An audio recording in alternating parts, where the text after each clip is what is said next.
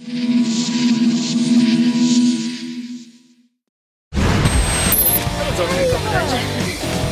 you doing now? Is that a moment, or is that a moment? That's a moment. That's a moment.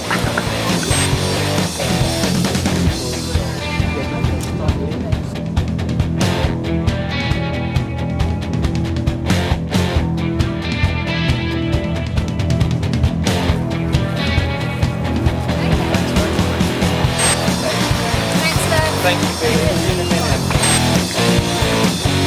Big on the inside, you know. So that is what we finally looked like.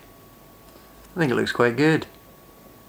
The first day is over. I'm absolutely exhausted. I think there was so much nervous energy today.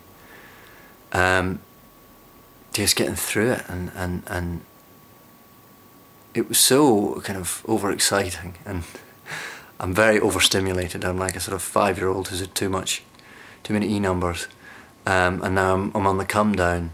I'm aching, and the scenes went okay. I mean, I'd like to do them again.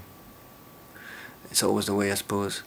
You're never happy, but it's done, and we move on. We have to do it again tomorrow, every day now, for 9 months.